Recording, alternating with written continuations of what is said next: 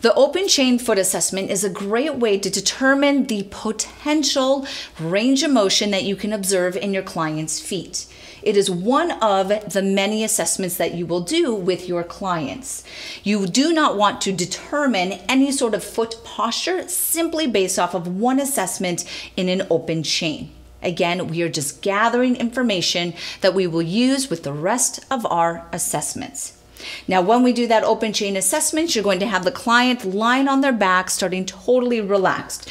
You want the legs to fall into their natural position. Oftentimes, that is going to be in a turned out position. So that is a natural position to be slightly turned out. When the feet are turned out and the client is relaxed, I like to start to observe the right side versus the left side. Do you see any sort of asymmetry in how much maybe the right side is turning out versus the left side? If we look here, we can observe that on this client, the left foot is actually a little bit more externally rotated than the right. We're just garnering information and taking note of that. From there, you're going to pick up the legs and you're going to bring them into a centered position. We're going to rotate in and rotate out. Again, we're just observing potential range of motion. From here, you're going to give a little tug to the legs, and then I'm comparing the medial malleolus to each other. This is starting to assess for any potential leg length discrepancy. If you happen to notice any sort of leg length discrepancy, you can then do a secondary measurement, or you could refer out to ensure that it is not a limb length discrepancy. From here, we're going to get into a foot-specific assessment.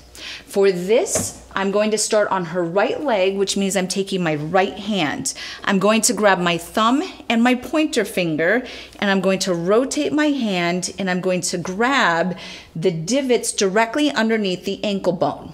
This is the talus. So I feel the talus on either side of my fingers. My left thumb is going to go on the head of the fifth metatarsal. So this is my position for assessing the right ankle.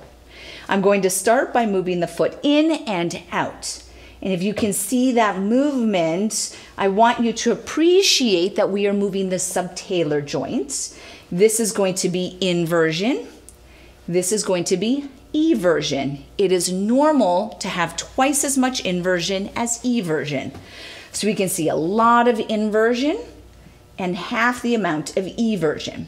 Now for the ankle, you want to invert, evert, go into center. This is considered neutral.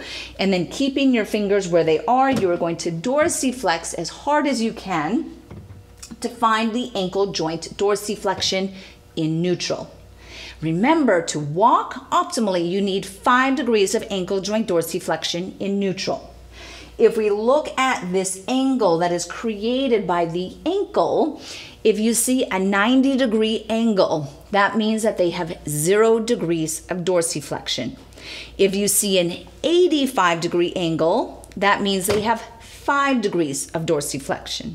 And then if you see a 95-degree angle, that means they have a negative 5 degrees dorsiflexion. So here we can see and observe that she is at a 90-degree angle, which means she's sitting at 0 degrees dorsiflexion. Now that doesn't tell me which muscle or why she has limited ankle dorsiflexion. So the next assessment you want to do is called a silver skull test. Part of a silver skull test is you're going to do maximum dorsiflexion, and then you will ask the client to bend their knees slightly when you ask them to. They'll relax the leg back down, and what you'll notice is if there's an increase in dorsiflexion when they bend the knee, that is the gastrocnemius that is causing the limitation.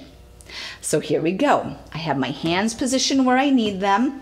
Inversion, eversion to neutral. I'm going to push into my maximum dorsiflexion I can determine, hold that pressure, and then ask the client to bend the knee, and I got no increase in range of motion.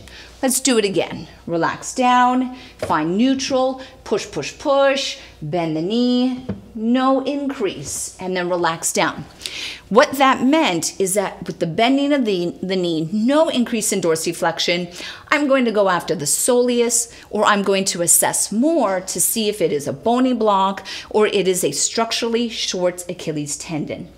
To the other side, left leg, left hand, thumb, pointer finger, put her leg straight. Right thumb goes on the head of the 5th metatarsal.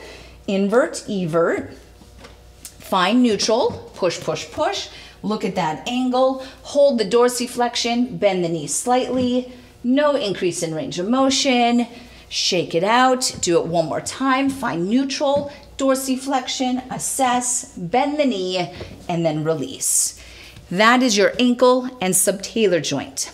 As we move further into the midfoot, we're going to start to move the first ray. So I just want you to appreciate the way that the first ray moves. I'm grabbing the first metatarsal, moving it up and down.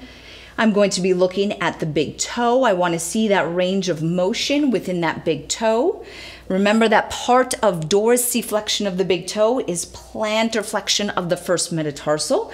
So we want to appreciate that. Is there any sort of bunion that is present? Do we see any sort of hammer toes? And then we want to determine what is the midline of the foot. For this, we're going to look at the bottom of the foot, and we want to see that the midline is falling between her 2nd and 3rd digit. We're going to repeat on the other side, looking here. Is there any sort of accessory navicular? How's that first ray move? First MPJ, great range of motion. No crepitus. Crepitus would be arthritis. No bunion. Assessing for hammer toes, looking at the midline of the foot. Hers is centered between the 2nd and the 3rd. No long 2nd digit. And we're taking that information to understand their potential. What is happening in their foot posture and their foot range of motion when they are relaxed and not in gravity. You're going to take that information, note any observations, and then you will compare it to what you see in a closed chain assessment.